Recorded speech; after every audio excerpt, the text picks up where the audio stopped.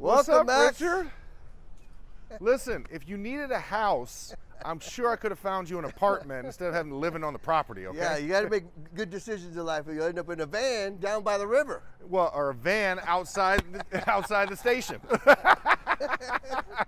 This is it. I mean, that's amazing. That's amazing, and I mean, yeah, I don't even know why you do this. Why would you even, like, what was the appeal? I mean, yes, it was $3,000, but it was that or the junkyard. You did that guy a favor. That's what Godzu said. Godzu said they got you. Yeah, exactly. No engine either? I mean, come on. Yeah, we had to tow it over here. So, I'm kidding. So does it function? It does. It actually function? AC works, the shower works, TV works. Does the toilet drain? The toilet drains, everything. Okay. Generator works. I mean, that sign is amazing.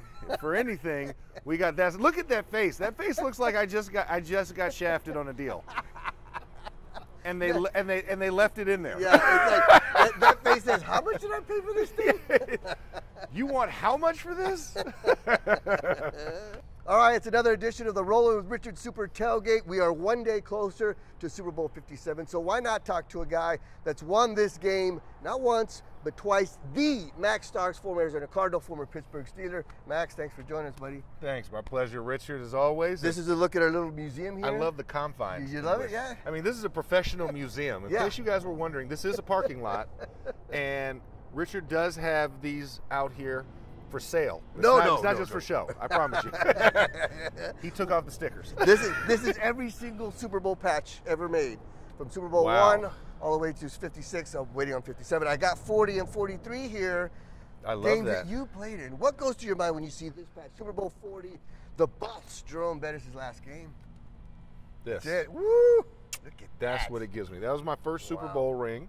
That's nice. But the emotion that comes behind that is just, like, this is a childhood dream, right? You play a game at the end of the day, and the fact that we get to play it at the ultimate level, and you get to do what you only dreamed of as a kid, right? Like, we're tossing that football around. That was something you did in the backyard. That was something you say, man, why can't I be Jerry Rice and Joe Montana? Why can't I be Emmitt Smith and Troy Aikman? Like, these are the games that I saw as a kid growing up and saying, man, I hopefully one day, Super Bowl 30, which I'm glad we don't have it turned to that one. Exactly, I was here, yeah. I distinctly remember that Super Bowl, of all Super Bowls, was the one that I watched with my buddy William Whitehead. And I remember saying, man, I want to do that one day. It would be awesome to do that one day. Then not only do I get to do that, but then I get to do it on the team that I was watching on there, hoping would win that game. And it makes you pinch yourself. You know, the other thing that Super Bowl 40, outside of Jerome and the significance of that, with bringing him home, was that was also the only other game played in Detroit for a Super Bowl outside of my father playing in 1982 against Joe Montana. Wow, I did not know that. So my father played his only Super Bowl in Detroit, and then fitting, I would go there for my first Super Bowl in Detroit as well. So it has that sentimental value to it. And that's why I wore this ring today. I know a lot of Cardinals fans don't like to see the other ring around. Right, exactly. That one's definitely very gaudy. but you know, for this one, this is that symbolism that I look for. And, you know, what some guys will experience come Super Bowl Sunday out here in the desert, they will get to experience that same adulation, that same type of moment that I felt all those years ago. And that roller coaster of emotions that fans got to experience during Super Bowl 43, when you see Fitzgerald make the catch, the touchdown, you're thinking, oh, the Cardinals are going to win. And then Santonio Holmes comes through. Take it easy on us. What do you think about this Super Bowl? That one was special to me because that was as close as I was going to get to home. Like, I'm from Orlando, Florida originally. So Tampa was the closest NFL city to my hometown. So for me, that was like my homecoming game. You know, like Jerome had in Detroit, that was the closest I was going to get, was going to Tampa. So I took it personal. I felt good about it. And yes, I know Fitz and I are buddies. We had the same agent.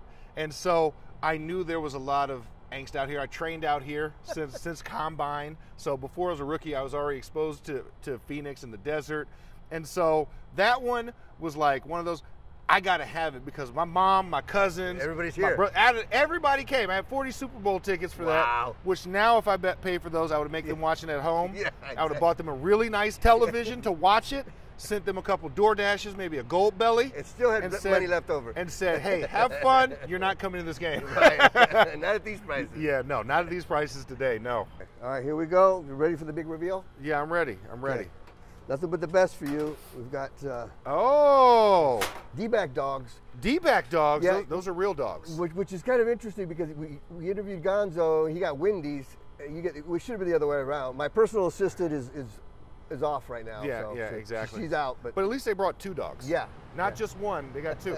Nothing but the best for you. Listen, I was ready to throw this. I was ready to throw a foul because I plate. did not see any smoke or grill marks or anything that resembled that this thing's actually attached. But I just got 2 perfectly placed hot dogs in place. D-back quarter-pound hot dogs. The magic of television. It is. It's amazing. It's magical. Now, where's the ketchup and mustard? All right, Max, here we go. All right, let's see Give it. you the nickel tour here. Welcome to 1999. Well, this is truly a nickel tour. The damn steps don't even come out. Is this rated for me to step on this? 300 pounds is the most it can handle. Well, then you know what? I'm just going to do that then, just to make sure. Because I don't trust that grading. This is it. You know, we got the TV here. Well, what? It works. Listen, I bet it does. I bet it does.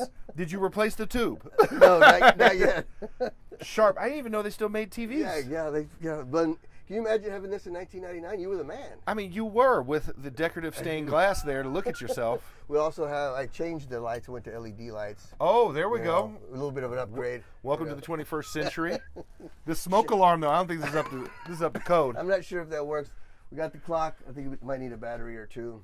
Oh my God! I mean, listen. When I was wondering where Touch of Class magazine, who still buys that, I know that you still are on their mail order list.